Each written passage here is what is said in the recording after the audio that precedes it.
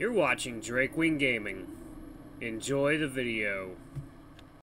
Hey guys and gals, Nary here from Drakewing Gaming, and so you know me on Twitter, the Gaming Dragon. Today I'm coming back at you another Let's Play episode of Sileo, Tales of a New Dawn, Diego's Path.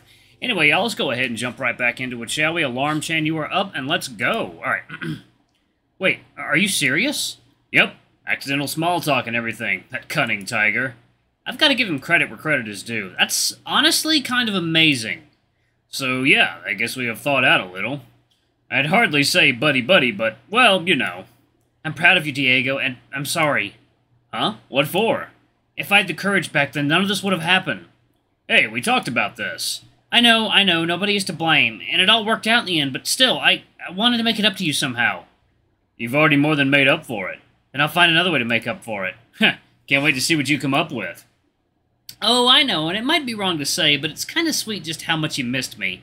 I missed you a lot, too. That last year of university just wasn't the same.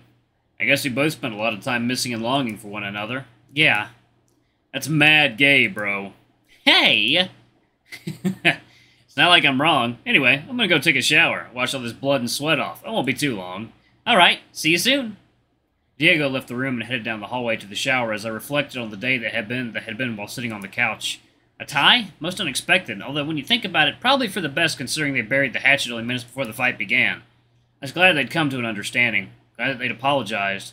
All Diego's questions had been answered. Now he could try to move on once and for all. And Ty? I found myself forgiving him despite everything. His methods were certainly questionable, but the outcome couldn't have been better. So long as he kept his word, there would be no more tension between all of us, at least, hopefully. I like Ty, but often he overstepped. I heard the shower start down the other end of the house, and that gave me an idea of how I could repay Diego. Arriving at the door to the bathroom, I noticed Diego had left it slightly ajar. Perfect! I gave it a gentle push, causing the hinges to squeak slightly. Thankfully, the sound of the shower had drowned it out. I could see Diego facing away from me, standing lazily in the shower as the water ran down his body.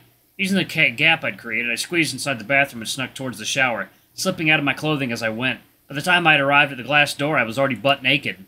I gently cracked the shower door open. Diego jumped slightly, turning around in surprise. Hey, what the? Shh! Here, let me help. I mean, sure, but what's the occasion? I said I'd make it up to you, didn't I? Oh, my God.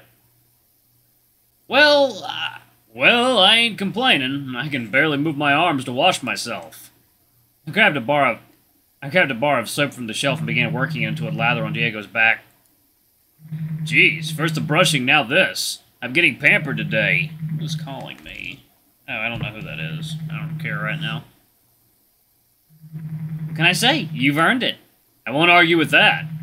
Having gotten good coverage on Diego's back, I grabbed the shower head and rinsed his fur off before grabbing some more shampoo, kneeling down and applying it to his legs. I ran my hands up and down each leg, occasionally slowing my pace as I brushed Diego's balls, enjoying that little moment. Next, I moved my hands up, thoroughly washing Diego's butt cheeks and even giving my hands in between. Finally, I stood up and got in close, wrapping my hands around Diego to give him a hug, all the while washing his belly and his chest.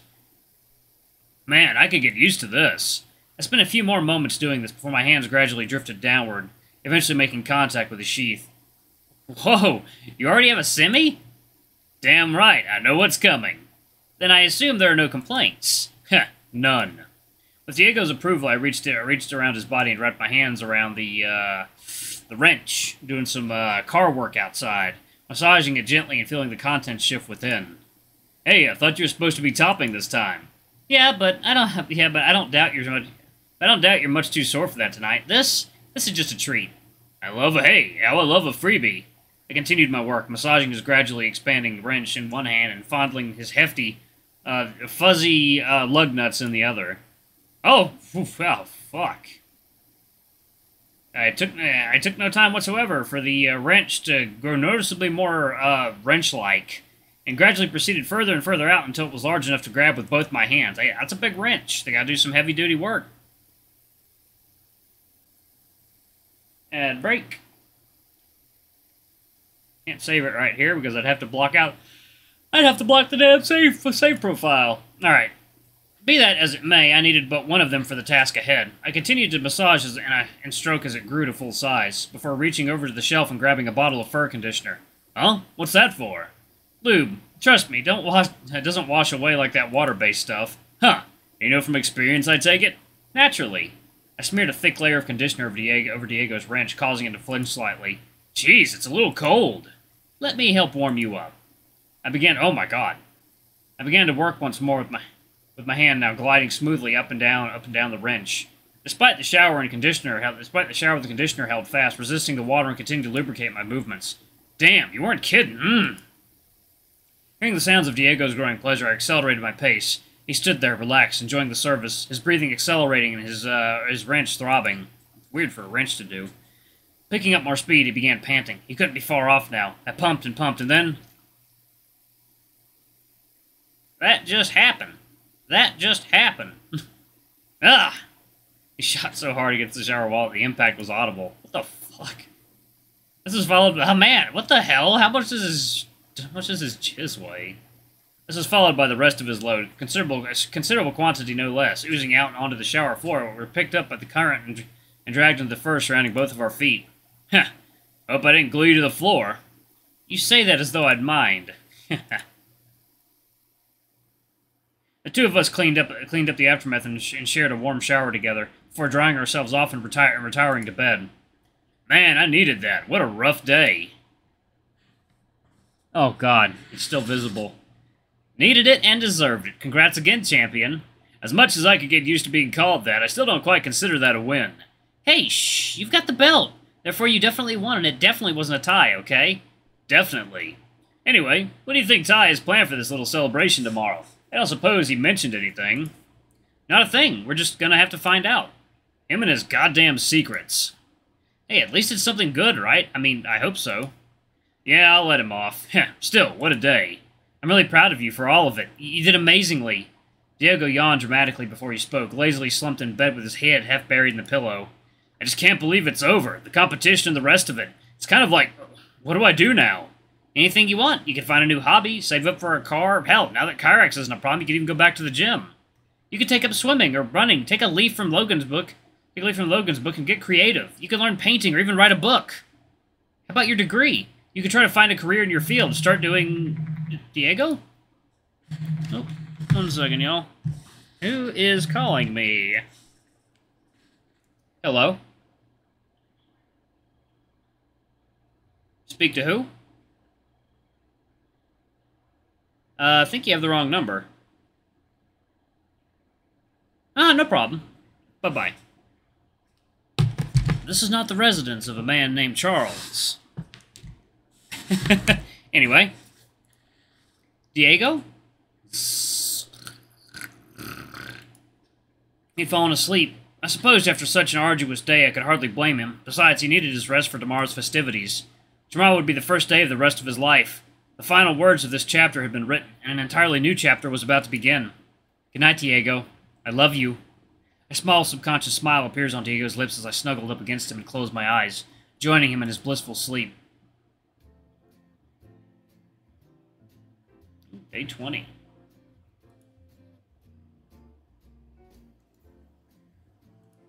Now I can save it. Are you sure this is a good idea? Wouldn't it be better to just, leave it? I don't know. I just feel like... I don't know where we're at, This whole thing feels kind of unfinished. That morning, Diego decided to meet with Kyrex more in an attempt to properly conclude the previous day's conversation, which he felt had been somewhat cut short by their obligations. Incidentally, this was an assessment Kyrex agreed with, thus resulting in our visit to none other than Jay's Cafe, per Diego's recommendation. It was a sufficiently neutral location for the both of them, and being somewhere public would help to ensure both parties were on their best behavior. Of course, another key difference to the previous day's meeting was my presence and that of a certain waiter. And gentlemen, your beverages. Thanks, man. Thank you, Jay. My pleasure. As always, my delightful patrons. Now, did you not say this was a table for 3? It would seem to me that you're 1 short. Yeah, the 3rd seat reserved for a certain raptor. Oh dear. I do hope I won't have to break up any fights. Don't stress. We're cool now, I think. We're just sorting some things out, I guess. I'm relieved to hear that. Between all the, punching, things did seem perhaps less hostile than I had anticipated. Your conversation no doubt did some good. A lot's happened. Ah, speaking of that, that's him arriving now. Good luck, gentlemen. Nervous? Nah, not really. I was yesterday, but I don't really feel like I have anything to worry about now. Yo, I'm a bit late. My bad. Kyrex sat down opposite Diego and myself, and there were a few moments of silence before both of them just spoke up at the same time. Both paused, allowing the other to speak before speaking again at the same time. Heh, sorry, you go first. Right, so, how's things? I mean, we only spoke yesterday. I'm sore, I guess. Heh, me too. You got some good hits in. As did you. There was silence between the both of them. Neither said anything for a while before Kyrex addressed me in an attempt to break the tension. You okay, Brian? Yeah. I decided to step in order to keep the conversation moving. What exactly are you two getting at here? Are you trying to rekindle a friendship or something? No, Why would we? Kyrex sighed. I mean, I've got, like, amends to make and all that shit. I guess I just want an opportunity. I guess the same goes. I didn't want to leave things how they were yesterday. As long as you two don't get the hots for each other.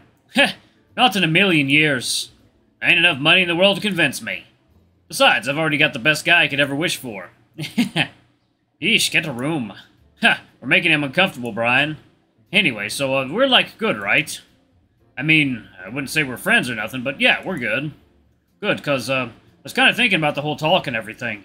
How weird it was at the end there.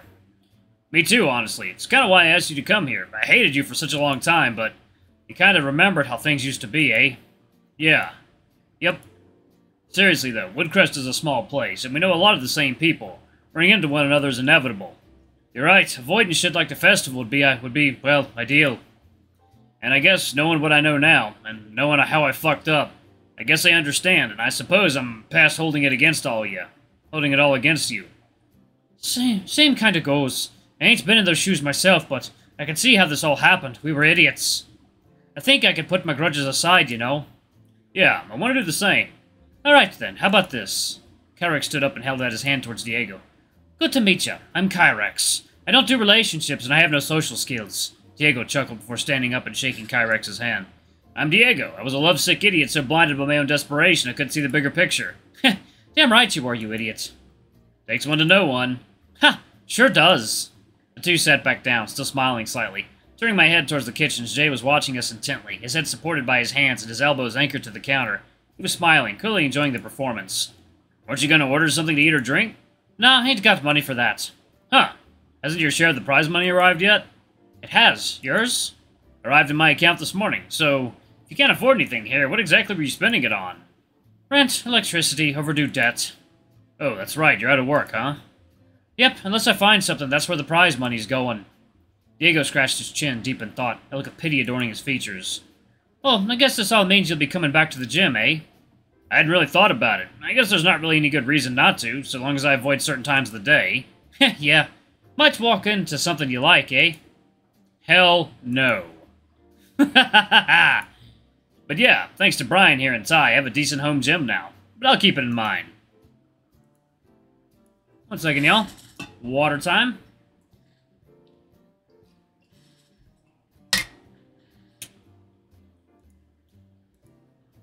Promise won't bother you if you do turn up. I appreciate it. So, I guess we've said all there is to say, huh? Yeah, I guess so. Alright, Ty's throwing a little celebration for my sort of victory, so Brian and I have to head off. Cool, have fun. So, would you like to come along? Yeah, look at that. I'm being invited places already.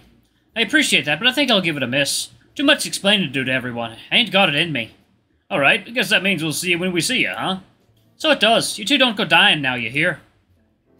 No promises, but we'll try not to. Heh, good. Oh, excuse me. Diego and I stood up and made our way to the counter where Jay hoisted his backpack over his shoulders. Excellent timing. I'm off the clock now. We can head over to Ty's place together. Geez, when did you change? That was fast. A good magician never reveals his secrets.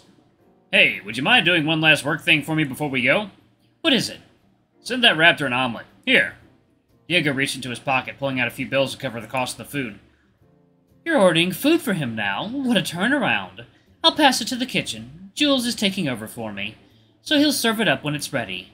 Jay noted down the order and passed it through the window to the kitchen. All right, ready to go? Yep, let's get moving. Don't want to keep Ty waiting. The three of us departed the cafe together, Kyrex sending us a happy wave as we left, a wave all three of us returned. The situation was bizarre. Couldn't have expected such a quick turnaround, but I was glad. Diego could finally truly move on, and so could Kyrex. Eventually, the three of us arrived and were the last ones to do so. Ah, yes, fashionably late. Well then, shall we split up and chat with the guests? Yep, sounds good to me. Jay departed before promptly joining Eric and Logan, who were together? Again? What was going on between those two? Diego, glad to see you. How are you feeling? Still a touch sore, I imagine. Heh, I was making breakfast burgers this morning and couldn't even butter the buns properly. Handshaking like crazy. It is only natural. You fought with all your might yesterday, and did so very well. Thanks. So, rumor has it the two of you met with Kyrex this morning. Eh? How'd you know about that? Please, I am nothing if not well connected. If anything happens, I am bound to find out. That being said, I know not how it went. We kind of wanted to wrap up what we talked about yesterday, sort of figure out where we're at. And well, we're good. I don't rightly know if you could call us friends, but there's no bad blood anymore. We're cool. Ah, I am most glad to hear that. It is the result I was hoping for all this time. Thanks to your meddling, everything turned out great. Diego rolled his eyes dramatically. Now, Diego, have I not already apologized? Besides, I made a commitment in staying out of your business that I intend to keep. Anyway, would the two of you care to mingle for a short while? I have a couple things I must prepare. Prepare? What have you got up your sleeves this time? Oh, please, do not worry yourself with that. Just have a good time. Ty quickly excused himself from the conversation before joining up with Lucas by a lit barbecue as the two began speaking. He's up to something again. I can't honestly say I'm surprised, but I wouldn't worry too much, though. He's probably just organizing the food or something. If he were only preparing food, he wouldn't be so secretive about it. Anyway, everyone's here. Shall we mingle? Yeah, let's do it. Oh. Alright, guys and gals, I'm going to go ahead and pause it right there. I've got some editing to do for this video. Anyway, y'all, thank you so much for watching. I love you all. I'll see you in the next video. Bye-bye!